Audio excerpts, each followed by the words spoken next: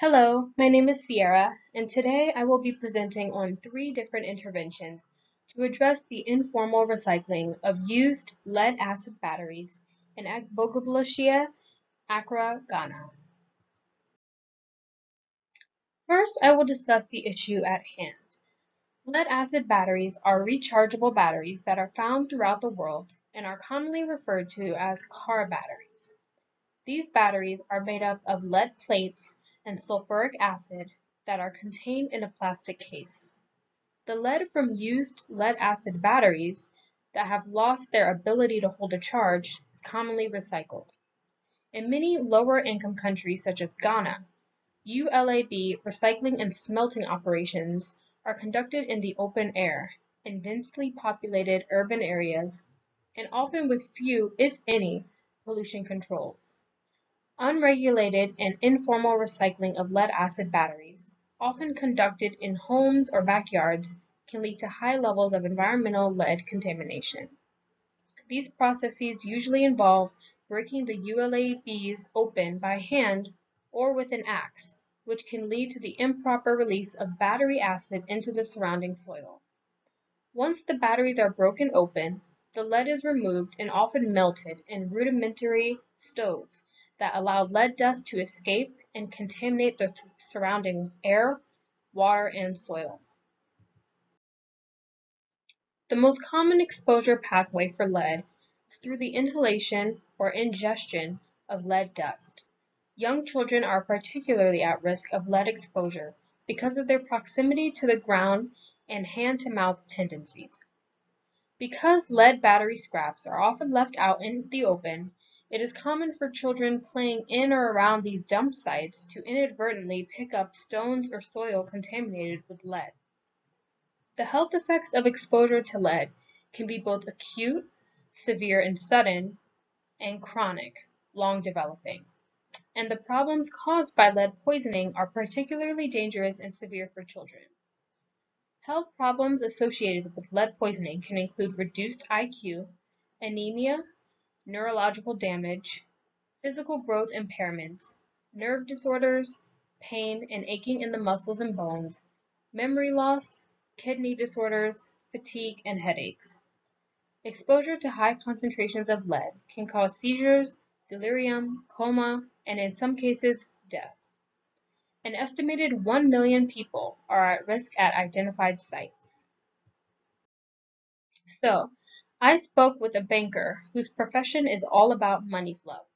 His approach was to use a cost-effective alternative to lead-acid batteries, such as nickel-cadmium, nickel metal hydride, lithium-ion, sodium nickel chloride, sodium sulfur, and flow batteries. A common trend to these alternatives are that though they may be more environmentally friendly, they are more expensive due to the rare earth metals, such as nickel metal hydride, and they also have very limited application as industrial batteries and primarily used in hybrid electric vehicles. And they also have safety concerns due to their flammability, such as lithium ions flammability, and their combustibility. The next professional I spoke to was a teacher who suggested that we should begin instituting engineering and emission control measures for battery collection, storage, and transportation. For instance, batteries should not be drained at their collection point. They should be stored securely and sheltered from the weather, and leaking batteries should be placed in acid-resistant containers. There should also be prominent hazard warnings, and used lead-acid batteries should be transported as hazardous waste. Then there should be automated and enclosed operations for separation of lead-acid batteries. Next, we should be providing ventilation, PPE like aprons, gloves, hats, face shields, and training on lead hazards and enact workplace practice controls to protect the health of workers. One downside to this intervention is finding the funding necessary to supply adequate PPE.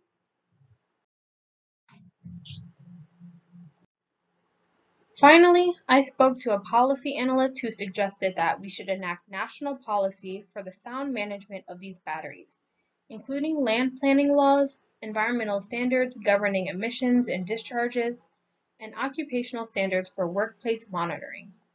The health sector to recognize lead poisoning and initiate diagnostic interventions, such as ensuring healthcare practitioners have training on and resources for the diagnosis and management of lead poisoning.